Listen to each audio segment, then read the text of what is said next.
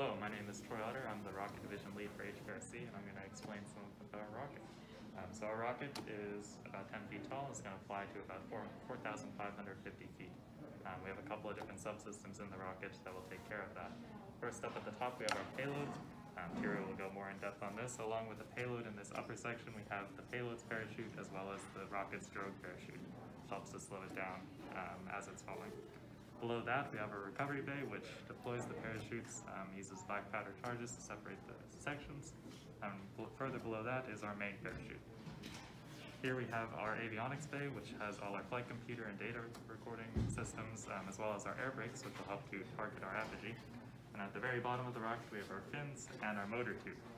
So our motor, we load propellant into this, and it produces thrust that allows us to get off the pad.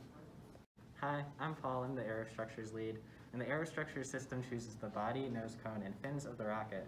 The goal of this system is to safely house all of the other things inside. We chose to do 3 different tube sections. This one here is the bottom section, where the fins go into these slots. There are also intersections that go in between them to keep the whole rocket strong.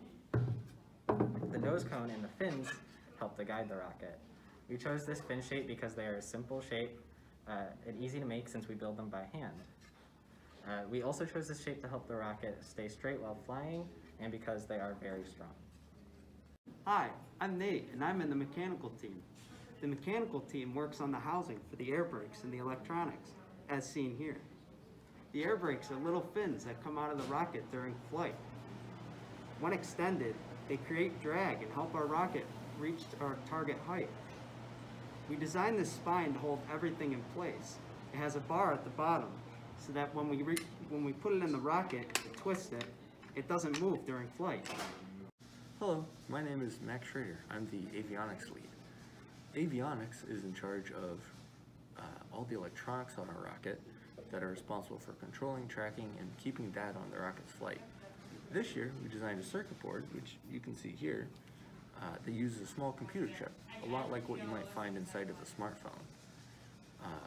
And this does a lot of things, such as helping us to find the rocket after it lands using GPS. It sends us data about how the rocket's flying while it's in flight, and it also controls the air brakes so that we can reach the perfect height. We also work with the payload electronics team, who we'll hear more about later, to do a lot of the programming for the board. Hello, my name is Julia and I'm the Propulsion Subteam lead.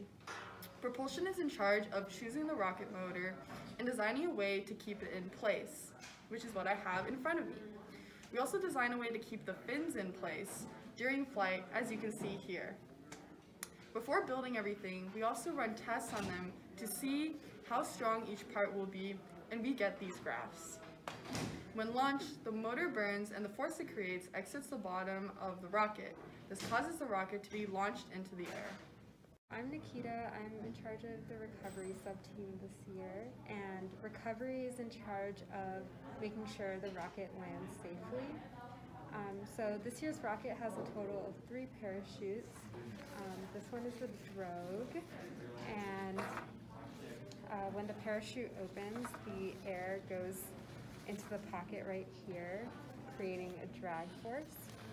And since the rocket is falling down from really high up and it's really heavy, we need another parachute to slow it down. So right here we have our main parachute, which is 12 feet wide, and it creates more drag, so it slows down the rocket faster than the smaller drogue parachute. And in order to get the parachutes out of the rocket, we also have electronics that push the parachutes out at the right height.